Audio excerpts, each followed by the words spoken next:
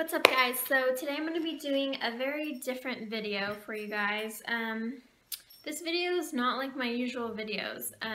I just got this weird feeling right now that I just needed to sit down, record this video for you guys because I feel like I'm not the only one out there that is feeling this way, and I'm going to try super hard not to get emotional. Try. So this topic has been on my mind lately, and I'm glad I'm actually going to talk about it with you guys. So I want to talk about haters. And I know this is kind of a touchy subject because there's a lot of haters in this world. There's a lot of bullies. There's a lot of people that just want to destroy you. Now, whether they are just jealous of you, or they just want something that you have, or they're just flat out bullies. They're out there, and there's tons of them in this world we live in. Now, I'm going to try to encourage you guys to do something which you probably don't want to do, which is to love your haters.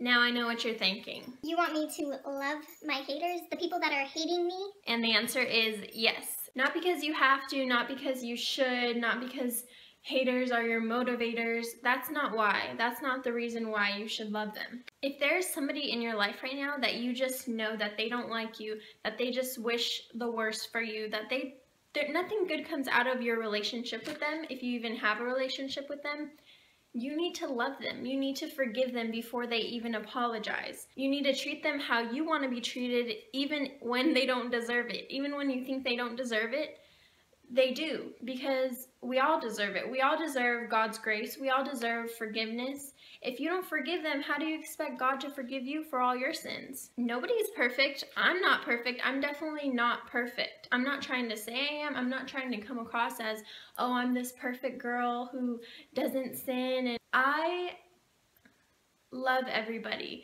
And I'm not just saying that. I truly love everybody. And this didn't happen overnight. No. Okay, I'm getting emotional and I need to stop. It took a lot of patience and prayer, and I'm not gonna lie, I questioned God, which was horrible. I was like, God, why do these people deserve my forgiveness? You know, like, they did this and this to me. They talk about me like this and this. They blah, blah, blah, etc., etc. And God says, you know what?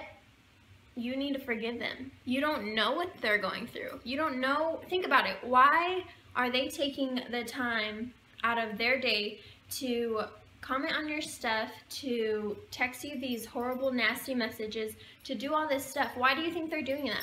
You right now are in their mind. Do you realize that? Like, they're just thinking about you. Like, what? Maybe they're not thinking highly of you. Maybe they're not thinking good things about you. Maybe they're thinking, you know, really evil things about you, but hey, they're thinking about you. You know, they say sticks and stones break my bones, but words, and it's like, no, that doesn't apply to everybody, you know? Words hurt. Words are painful. Words can get you bad. If you say these evil things to me and you're feeding these evil things to me, how am I supposed to act like, you know, my heart is a rock and just be like, take it like a man? No. People actually have a heart, you know. They're going to feel these things that you're feeding to them. So think about things before you say them. For those of you that are bullying people, whether you know it or not, you need to stop. You need to think about what you're saying to them. Just because you're saying it and it doesn't bother you and hey, it's just a joke. No, that doesn't mean they're taking it as a joke. What you think is a joke might not be a joke to somebody else. If you were being bullied in high school or middle school or whatever, if you're not even in school, you know, I'm not gonna lie, bullies back in the day and bullies now are extremely different. You don't have to be shoving somebody in a locker room to be a bully. You don't have to be beating somebody up physically to be a bully. If somebody is low-key throwing something at you, like, you know, like, oh, she does this, so no, we're not going to talk to her. He's this, he wears this, blah, blah, blah. I'm sorry, but that's not okay. Sometimes the low-key stuff and the non-physical stuff, the mental stuff, gets you worse. Sometimes it's just more painful to, you know, hear your name, you know, somebody talking about you behind your back. Sometimes that's just more painful, you know, than getting beat up. If you are taking the time out of your day to bring somebody else down, I'm sorry, but you are being a bully. I don't know about you, but I'm tired of seeing people in hurt and in pain because of somebody else. There is probably, yeah, I would say probably just one person in my life right now at the moment that I don't know why, they just don't like me. They probably hate me. I have two options. I can either think about how this person hates me, think about why they hate me, question why do you even hate me? I can consume my time and just think about this person. Or I can choose to not think about it and pray for this person and you know what, put it in God's hands, because you don't know what that person's going through, and hey, maybe they just want to do what you're doing. Maybe they just want to succeed in the way that you're succeeding. Maybe they were actually bullied themselves and now they're just trying to get revenge and hurt somebody else. Whether you think they deserve it or not, you need to forgive them. Now, me being me, I'm not trying to sound cocky or anything, but I'm a nice person. Like, I will treat somebody with respect no matter who you are, whether you are living on the streets or you're, you know, a celebrity. I will treat you with the same respect. Whether you are white, black, Mexican, Asian, freaking rainbow colored, I don't care. I am going to love you for who you are, because we are all people, we all feel things, we all get hurt sometimes, and it's not okay for any of us to feel that way because of somebody else. I just want to let you know that it's not easy to forgive, you know? It's easier said than done, of course, I get that. I know that myself. I couldn't just forgive this person in 3 seconds, you know? I couldn't just forgive them overnight. It's not like that. You shouldn't be forced to feel that way, because if you can do that, then that's amazing, but we're all human. We all feel things. We all get hurt by these things. So you know what? Take your time. Forgive them. Pray about them. Pray about them like you would pray for your own mother. Pray about them like you would pray for your own father, your family.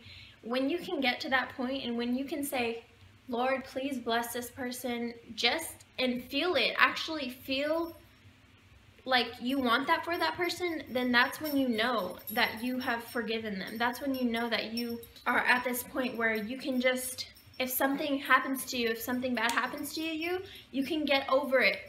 Each time something bad happens, you can get over it faster and faster and faster, because you know in your heart where you stand. And I don't know, I just really felt the need to make this video and post this for you guys, because I know I'm not alone, and I know there are so many good people out there. I know there's so many people that are anti-bullying and anti-haters and all that, but the main thing that I wanted somebody to get out of this is just to be strong. And if you have haters in your life, and if you have people that are bullying you, just stay strong. And you know what? All you can do is love them, because God knows, God sees everything. You can talk about karma, whatever, but God is the one to see them treating you this way. You know, law of attraction, if you're saying these things are going to keep happening to you, they're probably going to keep happening to you. So just stay positive and just know that there's better days to come. And remember who you are. Just know who you are and stay that person.